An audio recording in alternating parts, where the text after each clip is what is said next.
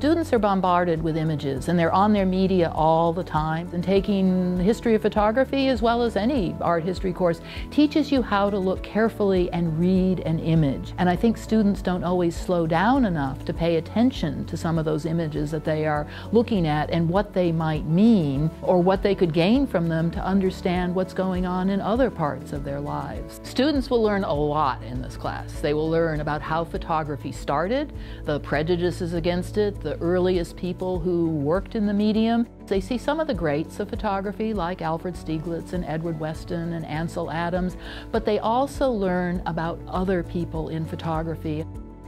I've learned from teaching this course that students really respond well to the medium of photography. I think they aren't as fearful of it as they are of some other art forms. You need a lot of knowledge with painting or sculpture or architecture, and so I think it's a medium that they're familiar with in ways that have nothing to do with a college course.